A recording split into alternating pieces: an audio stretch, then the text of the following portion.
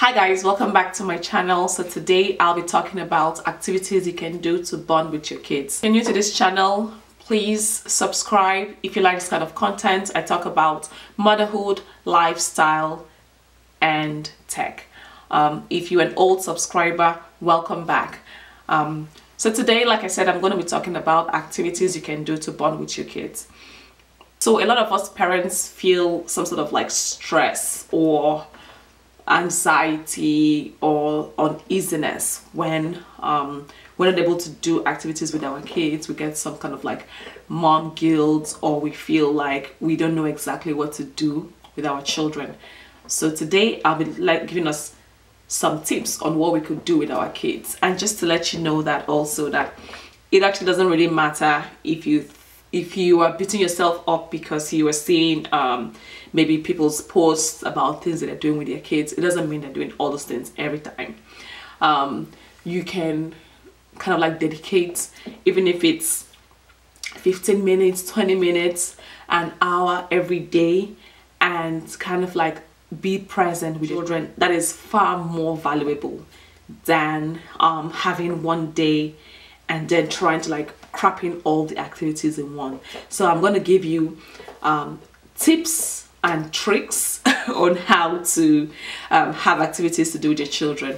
And so the number one thing I'll be sharing today is playing board games. Kids love to play games, so you could play board games with them. You could play like chess, Candyland, what's this one, Battleship. There's lots and tons. There are tons of games you can play with children that they enjoy to play. Sequence, Scrabble, Ludo, plenty. There are plenty of games you can play with your kids. You can also introduce them to the ones that you played as a child growing up. Number two thing you can do is arts and crafts.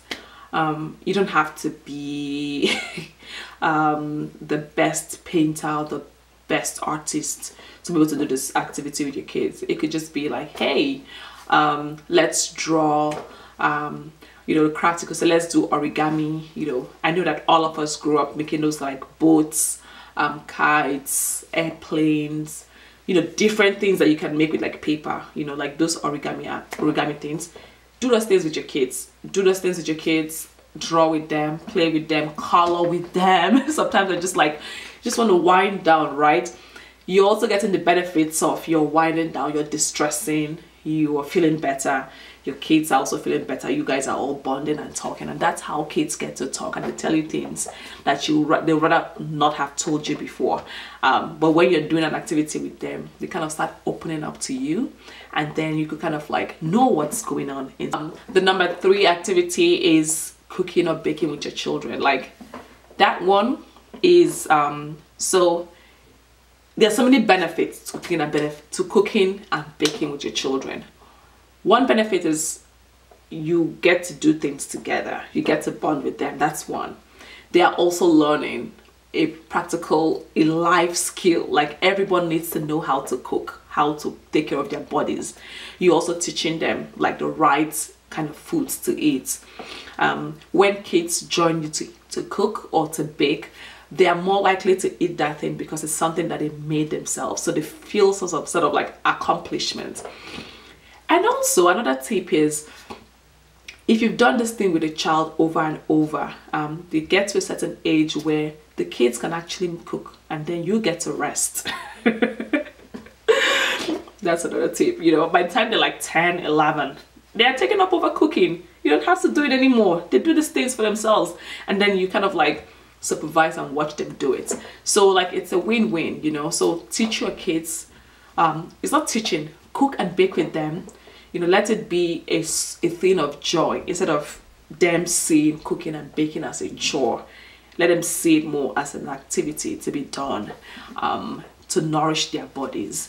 There's another one about having movie nights. You can have movie nights with your children. So we get to do movie night on Fridays in my house, at least twice every month. We do Friday night movie nights.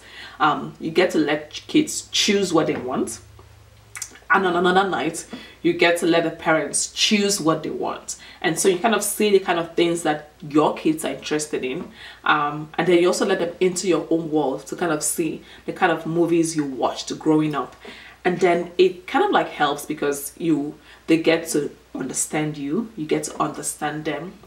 And then, like I said, if you also want to reinforce some values or skills, you get those movies that you watched or that you think are appropriate for your kids, and then you all can watch as a family and talk about it later. So those are good conversation starters. Those are also good to kind of instill values that you want for your children, which also leads me to reading books with your children. After reading every book with your child, you should kind of like ask questions. So depending on the age of the child, right, you start prompting them to test their reading and comprehension skills. Okay, so what happened when Little Red picked up? What happened when she went to her grandma's house? What did the fox do? How did the fox trick her? Like you ask certain questions just to know, right? And then when they get older, you can say, oh, narrate what happened in that story to me, to see if they're able to summarize a story back to you.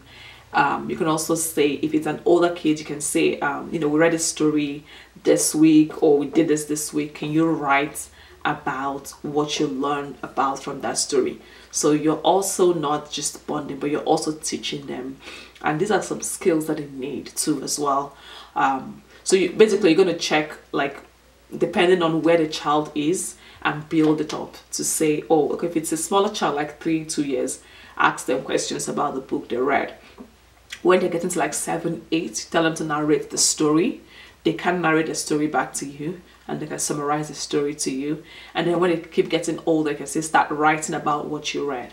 So that's also a good way, is about reading stories with your kids and discussing what you read with them. And then you can also, another tip is going on adventure with your kids.